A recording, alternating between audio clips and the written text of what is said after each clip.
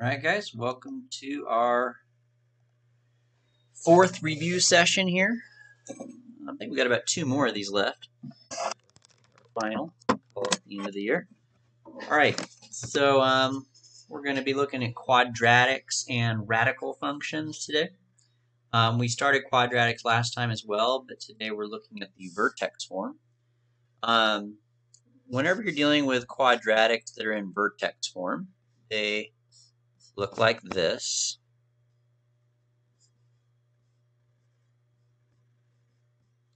Where the h and the k make up your vertex.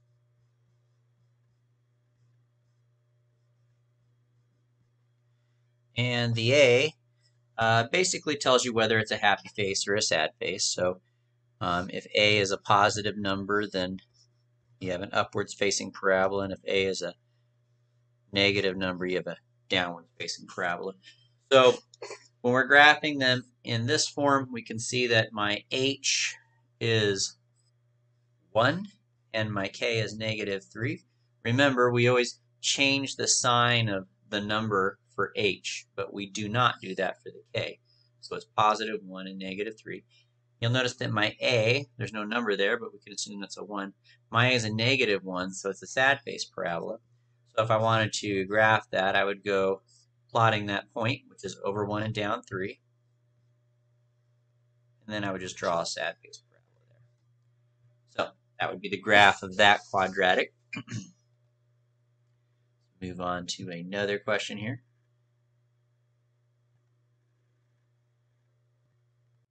And we'll go ahead and take a look at another one. Similar type of question. So for this particular problem, my h is -3. My k is also -3. There's my h, opposite sign though, right? And there's my k. Don't change the sign, keep it as it is. And my a is a positive, so this one's a happy face parabola.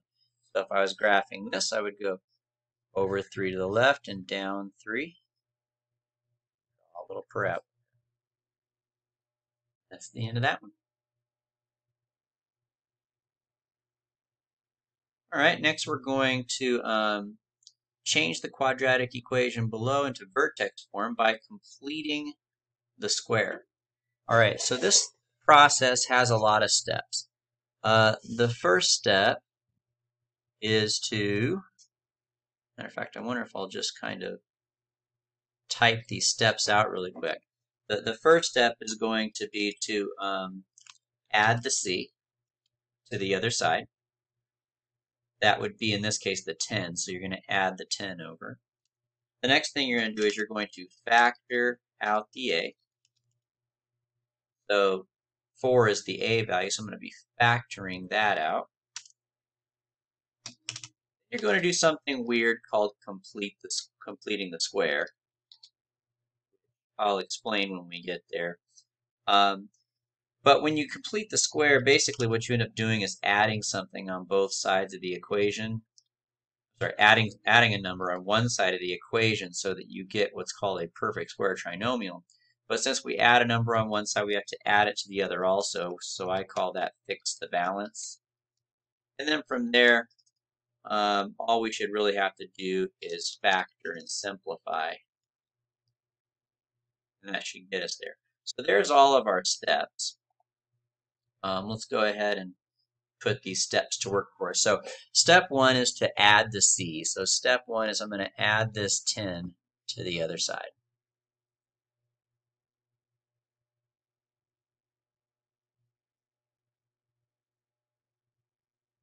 Step 2 is to factor out the a, that's the 4. So I'm going to divide the 4 out of the two terms that are on the left side of the equation there. So if I divide that by 4, I'm left with x squared, and if I divide that by 4, I'm left with 2. And now we're going to do the third step, which is a weird one. It's called completing the square. So let's talk about that a little bit. Completing the square means I'm going to add a number here. Now, whenever I do that, the purpose of doing that is it's going to turn this trinomial into a perfect square trinomial, so that when I factor it, I end up with something like this, x plus a squared. A trinomial that factors into two identical factors can be written as a square, right? So if this thing factors into two identical things, x plus a, then it's x plus a squared, right? So that's kind of the goal there, is we want to be able to factor this thing into something that makes two identical factors. Now, the way that we do that is by adding a number here, and that number has to be a very certain number. And what that number is, it's always going to be half of this one. So you'll take half of that middle number, which is 1, and then you're going to square it. In other words, multiply it by itself. So what is 1 squared, or 1 times 1? Well, that would be 1. So that's what we call a perfect square trinomial. Now I'm going to show you guys two ways to do the next step. Well, actually, scratch that. Let's do step 4 first. The step I was thinking of is step 5. But let's go ahead and do step 4. Step 4 is to fix the balance. Now what I've done is on this left side, I have added a new number in there so that I get a perfect square trinomial. But this is an equation, right? So if you want this side to stay equal to this side, then you need to add something over here also. How do we know what to add? Well, you might think, well, we put a 1 over here, so let's just put a 1 over here. And that's not quite that simple, unfortunately, because the 1 that's in here is actually being multiplied by 4. So you do 4 times 1. So I'll put a little time symbol there. And then you'll add that over here. So 4 times 1 is 4, and that's what we add over here. So I'm actually going to end up adding 4 over there. And so here's what I have now as a result.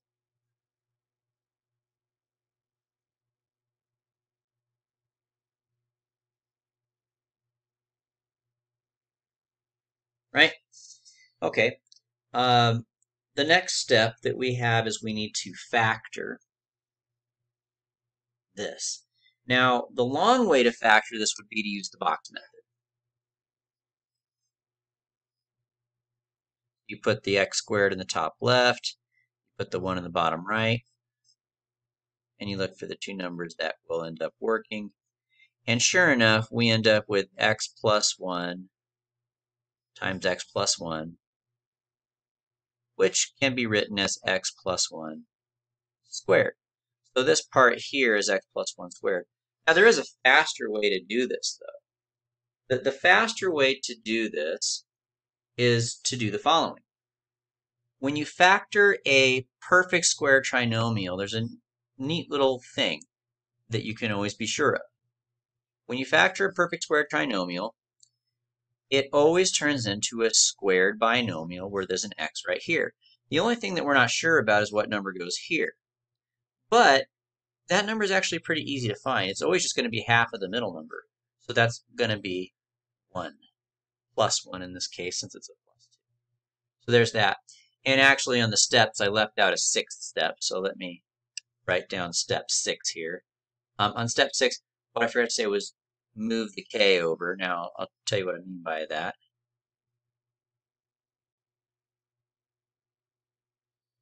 This number here is like the k number that we talk about when we're dealing with vertex form. So we actually want to put this thing back over here like that. So here's our final answer.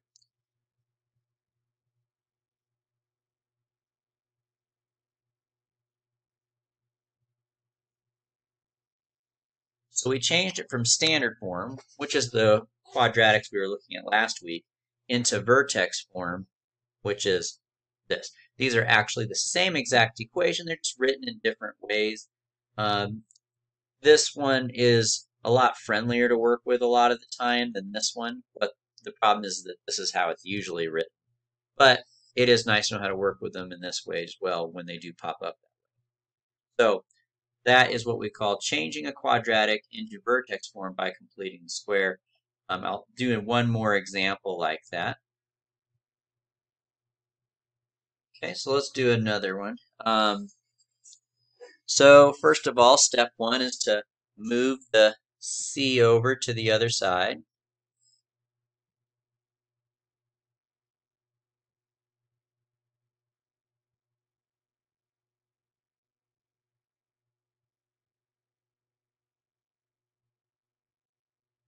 The next step is to factor out the a.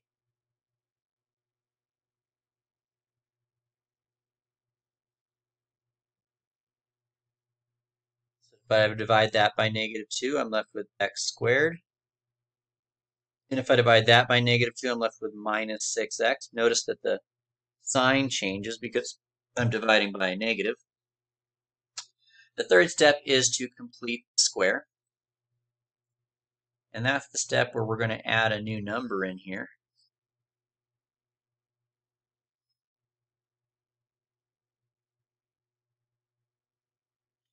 That new number is going to be found by taking half of 6, which is -3, and then squaring that number, which gives us 9.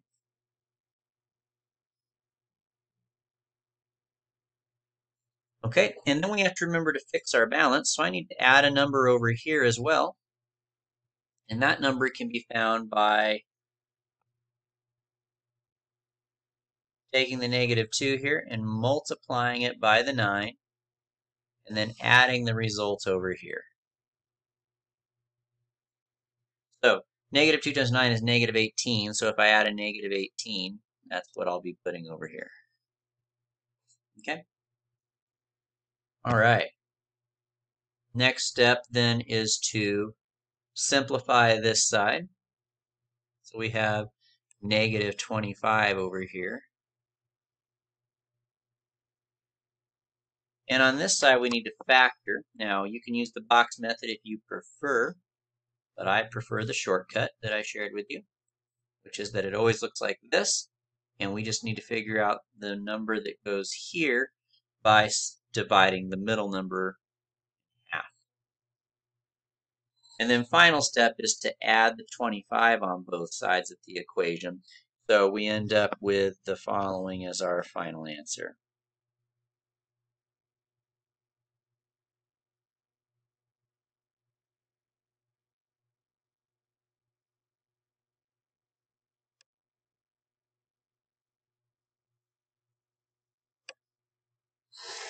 There it is. So that's called changing to vertex form by completing the square. Take a look at our next question. For numbers 5 through 8, we're going to be using this equation here at the top. Now I know when I switch to the next question, that's going to disappear. So I'm going to rewrite it myself over here a little bit, just so I can remember it for the problem after this.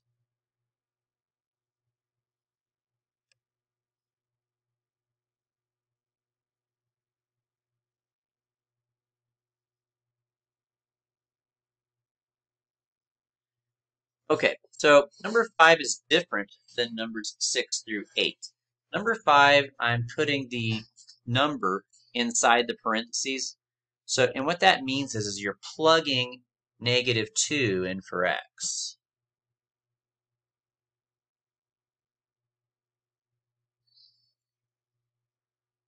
So what that's going to look like then is the following.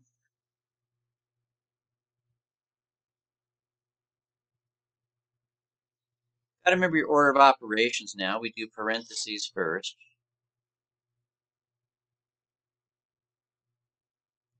Then we do the power. So 0 to the second power is just 0. Then we do multiplication. And then the addition finally. So that's it. So that's number 5. Now numbers 6 through 8 are a little bit different because they're written differently. You'll see what I mean. Let me clear out of here and take a look at 6 through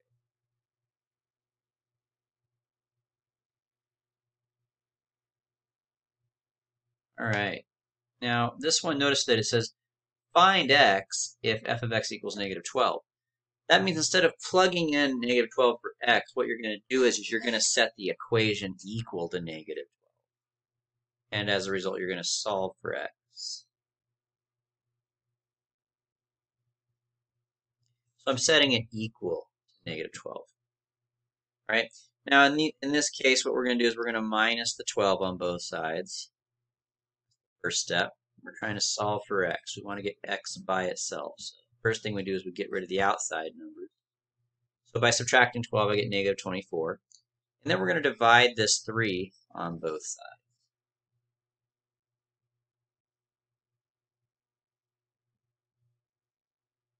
Then the next thing we're going to do is we're going to take a square root to cancel out that square, that power of 2.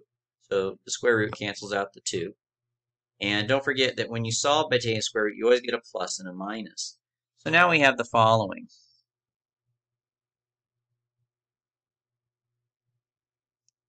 Now this negative 8 can be simplified. First of all, when we have a square root of a negative number, that's an imaginary number, so we're going to take the negative out and put an I there on the outside instead. We're also going to be breaking down our 8 and taking out whatever we can. So 8 is 2 times 2 times 2, so I could take a 2 out, which then will have the following. 2i. The last thing we need to do is we need to move the 2 away from the x to the other side. Now that 2 that I'm moving to the other side, you cannot combine it with this thing at all. This is an imaginary and square root number, and this negative 2 that I'm putting over here is neither one of those. So we're just going to put it in first, and then we'll put the plus and minus 2i root 2. A really common mistake that I see a lot of students make here is they try to combine this 2 with this 2. You just can't do that. It's like they're not like terms. You want to think of it that way. So this will be our final answer there for that one. Let's take a look at another example. More of the same, really. You don't have to watch 7 and 8 if you feel like you got that down pretty well. But let's go ahead and do another one. So in this one, we are doing 24. So I'm going to set the equation equal to 24. So I'm going to minus 12 on both sides first, just like last time. Then I'm going to divide 3. Now this one does have a little bit of a difference. It's different because now when I take the square root, it's actually a nice square root. The square root of 4, plus and minus, is 2. So now I've got x plus 2 is equal to plus and minus 2, because the square root of 4 is a nice normal square root. Now, in this case, we're going to go ahead and move the 2 over, and I'll still write it like this for now, but what makes this problem special is that whenever there's no square root, you actually can combine the numbers together. So what we have then is we really have 2 answers. We have negative 2 plus 2, and we also have negative 2 minus 2, which is going to be, in this case, 0, and in this case over here, negative 4. Okay, so whenever you don't, when you take the square root, if the square root goes away completely, you can actually just split it up into 2 problems and simplify from there. That one was a little bit different in that way. Let's look at one more here. This one says we want to set it equal to 0 this time.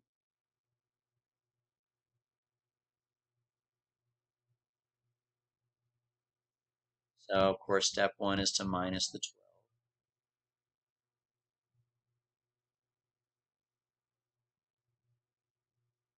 Then we want to divide by 3.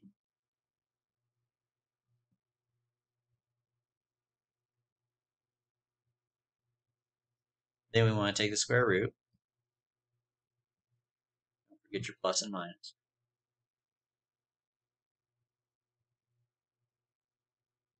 Now, this one's weird. Okay, well, first of all, we're going to take that negative out and put an I here instead. And we can take the square root of 4, so it's 2i. So now we have the following. X plus 2 is equal to plus and minus 2i. So 4 has a nice, neat square root, so we just get 2, but there is still that I there. So this time, whenever I move this 2 over, and we get this, we actually have to stop here, because you're not going to be able to combine a real number with an imaginary number. So we are done at this point. Okay. So that is solving and evaluating with quadratics in vertex form. Now we're going to move into our talk about radicals. Now, when it comes to graphing radicals, We talked about some steps you'll go through. Let me go ahead and write out the formula here.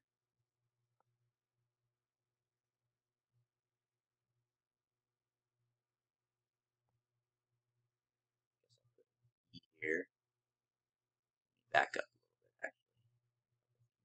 Change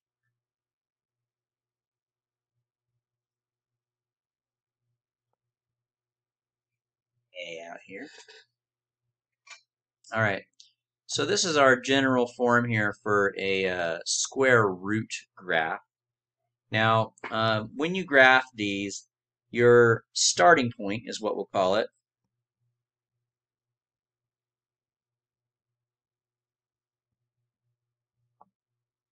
Will be the h and the k once again, where the h changes its sign like it always does.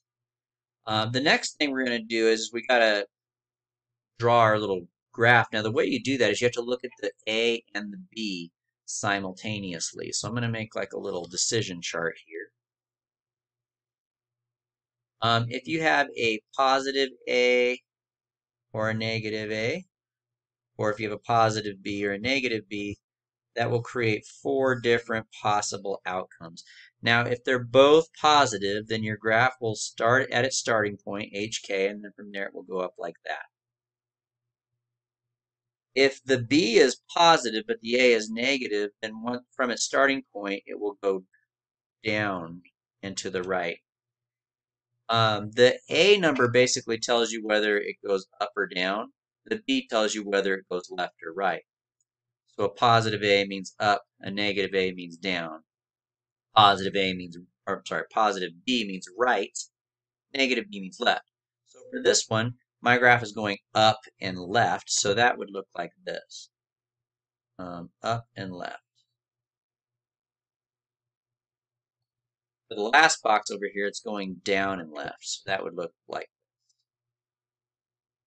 this. Okay, so that's basically what your square root functions can end up looking like. So coming over here to number 9 then, we have no k present, so I'm going to go ahead and add a 0. And that means that my starting point, I'll call it SP, my starting point will be 2, 0. Remember, that's my h. We changed its sign. That's my k. Now you'll notice that there is no b, so we can assume the number in front of the x is a positive 1, positive b, right? And my number in the front, the a value, is negative. Since I have a positive b and a negative a, that's my shape, where the starting point is 2, 0. So if I were to graph this, 2, 0 is right here.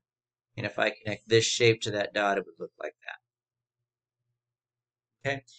Now, you could do the same thing with cube root functions, just so you know. Actually, let me that. With a cube root function, you have a little 3 right here. And the steps are all exactly the same. It's just that with cube root functions, they have a mirror image on the other side.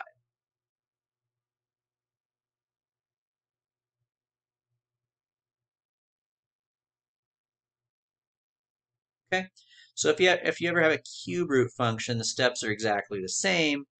It's just that you'll be having your graph have an extra little part to it.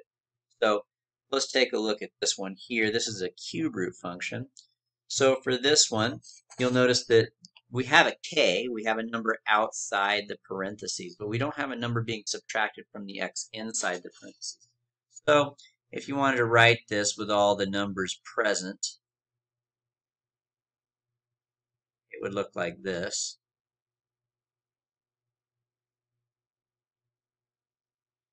And since we didn't have a b, I put a 1, and since we didn't have an h, I put a 0. So my vertex, or it's not my vertex, my starting point is 0, negative 2 for this one. Excuse me. Graph for a second there. So 0, negative 2 would be right here. Now my A is positive and so is my B. So when that happens, the graph looks like that. Up and right, and then add the little tail on the other side. And that's it.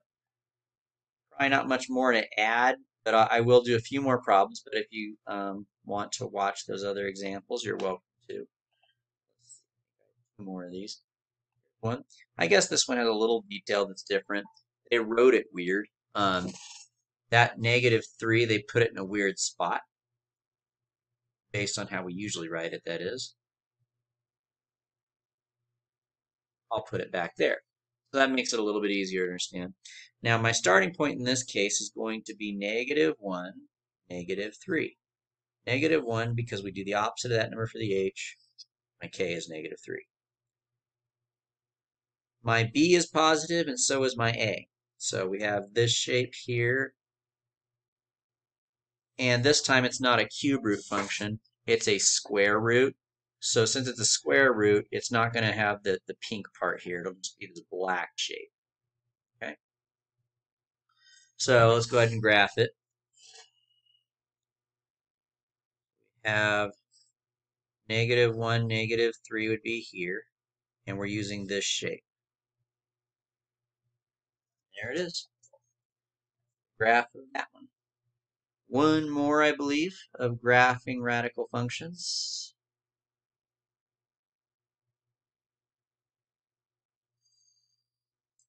The cube root function. So this one will include the tails. All right. So this one is missing a lot of numbers. We don't have the a in the front, so a missing a means it's a 1. Our b is -8. We don't have our h, so I'll go ahead and put 0 there. And we also don't have our k, so I'll put a 0 there. So my starting point will be 0, 0. I have a -b and a positive a. -b, positive a will be that shape.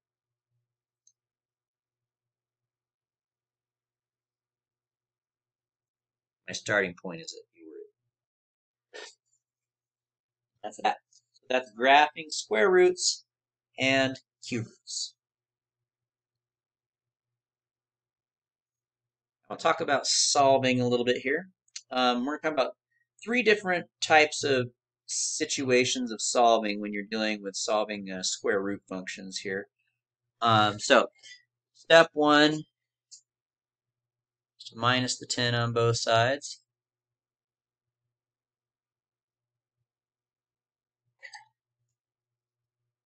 That goes away. You want to get rid of your outside numbers first if you can. Now step 2, to get rid of that square root, I'm going to square both sides because those are opposites and they cancel, right? That gives me 49.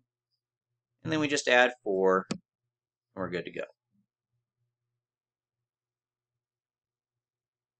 That's it. So that's one situation. Let's take a look at another situation of solving these. Sometimes you have a square root on both sides.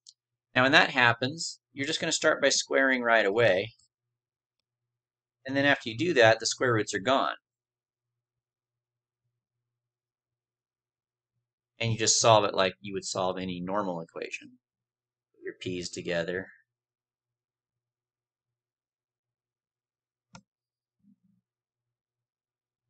And then get the p by itself.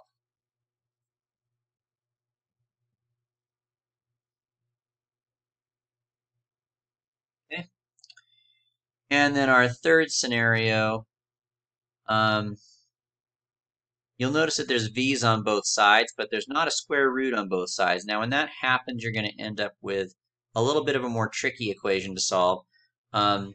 First of all, what you're going to do is you're going to, since I have just a square root over here, what we're going to do is we're going to square both sides to get rid of that square root. So I'm left with v squared is equal to -2 plus 3v. Okay. Now, this is a quadratic equation because we have a v squared and a v. So when that happens, we're going to move everything to one side. So I'm going to start by adding the 2 over here. Now v squared and 2 are not like terms, so I'm not going to actually add them together. I'm just going to put them next to each other there. I'm not going to combine them. And then this guy here, I'm going to move 3v over. And that's not a like term either with anything. So I'll just slip it right here in the middle. Now we have a quadratic equation in standard form, and what we learned last week about that is you can use the quadratic formula. You can also solve it by factoring. It doesn't really matter which way you go. I'm going to go ahead and do both ways, and then you can pick which one you like the most. But just know that sometimes factoring doesn't work. So for the quadratic formula, it's going to be x equals negative b plus or minus the square root of b squared minus 4 times a times c all over 2a. Now I'm doing a little bit of math in my head here. I'm kind of hoping you guys remember enough about what we talked about last week to kind of follow loosely along with me here. But basically we're going to end up with 4 divided by 2, which is 2, and 2 divided by 2, which is 1. So you get 2 and 1 if you use the quadratic formula approach. The other way is to factor. So that's where you would do the box method on this thing.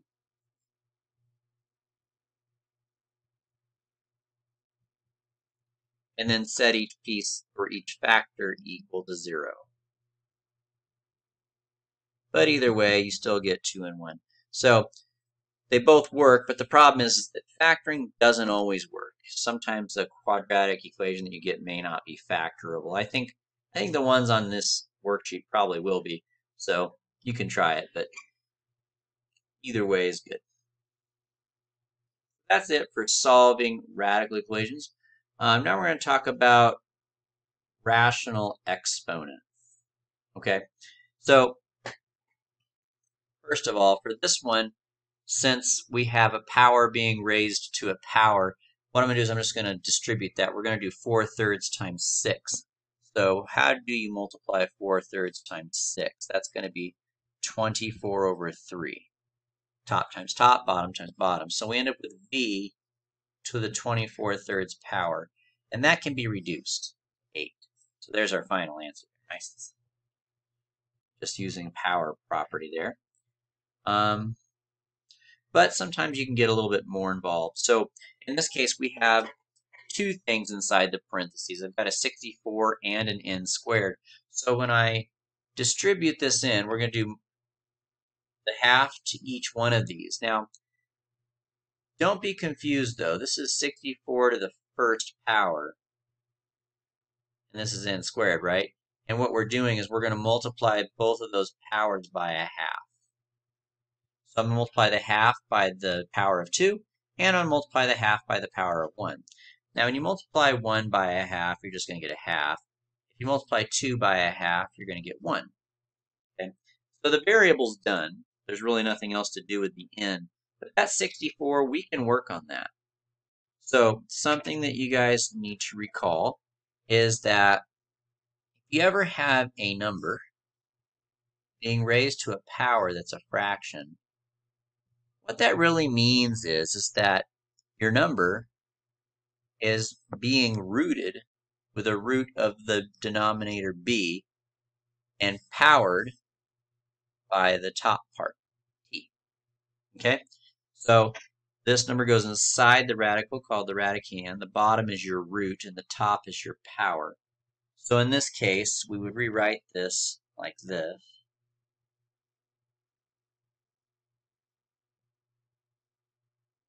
Okay? Now, this is basically just asking you to find the square root of 64, which I assume most of you guys know already is 8, and it's to the first power. So 8 to the first power is just 8. So what makes this problem a little bit different from the last one is that you still multiply the power in like we did in the last one, but since there's a number here, you actually are going to use this process to rewrite the power as a radical and then use what we know about radicals to simplify the number. Okay, there's that. I think we have another one to try out here. Notice on this one, there is no variable, and we're not going to distribute. It's just one number anyway. So, but what we are going to do is we're going to jump right into the changing it into radical form. So my root is a 3. My radicand is the 343. And we're raising this to the -2 power. So the First thing I want to do is I want to find the cube root of 343. So I got to break down 343. That's not fun. Let's go ahead and do that. I think 3 goes in there. 1. No, it doesn't. Darn it. What goes into 343? That's an ugly number. I know 2 doesn't. 3 obviously doesn't. 4. I wonder if 4 goes in there. No, 4 won't go in there. Let's try 7. 7 goes into 34 4 times. 8, leaving 2 plus is 63, so that would be 9. Aha, there it is. So 343 breaks down into 7 times 7 times 7. And since we're looking for a cubed root, we need groups of 3. So I have 3 7s. We can take the 7 out and drop that off. So the answer is just basically 7. So the cube root of 343 is 7. Now, 7 to the negative 2 power. Well, 7 to the second power is 49, right? But what does that negative do? In case you guys forgot, it takes your answer, which is 49, and it makes it a reciprocal. So 149 as a result. Take a look at another one here. All right. So once again, we're going to jump right off the bat. We're going to change this into a fourth root of 10,000. And we're raising that to the negative 5 power. So what number multiplied by itself 4 times would give you 10,000? The answer is 10. Now we're raising that to the power of negative 5. Well, 10 to the 5th power is just a 1 with 5 zeros. That's easy. It's 100,000.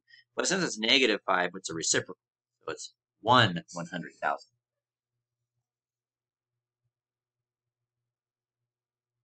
That's the end of our little worksheet. So more to come next week, guys. Hope you're doing well. Talk to you later.